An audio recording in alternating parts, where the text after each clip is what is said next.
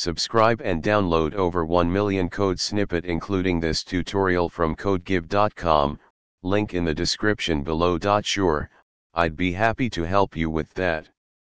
In this tutorial, I'll guide you through installing Docker Compose using pip and specifying a version. Docker Compose is a tool for defining and running multi-container Docker applications. Before you start, make sure you have the following installed on your system. Python, ensure that Python is installed on your machine. You can download Python from the official Python website. Pip is the package installer for Python. It usually comes bundled with Python installations. If you don't have it, you can install it by following the instructions on the official pip website. Open your terminal or command prompt. The steps may vary slightly depending on your operating system. To install Docker Compose with a specific version, you can use the following command. Replace version with the specific version of Docker Compose you want to install.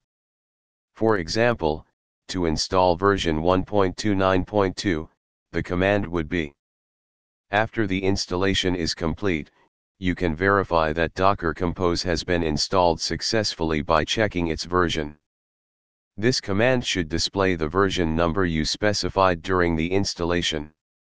To test if Docker Compose is working correctly, you can create a simple dockercompose.yml file and use it to spin up a basic multi-container application.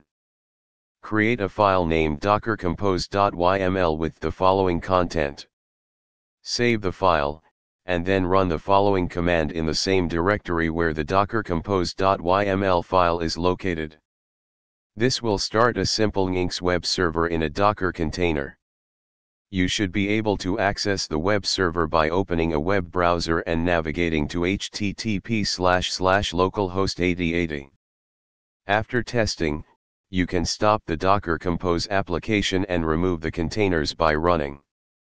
This will stop and remove the containers defined in your dockercompose.yml file.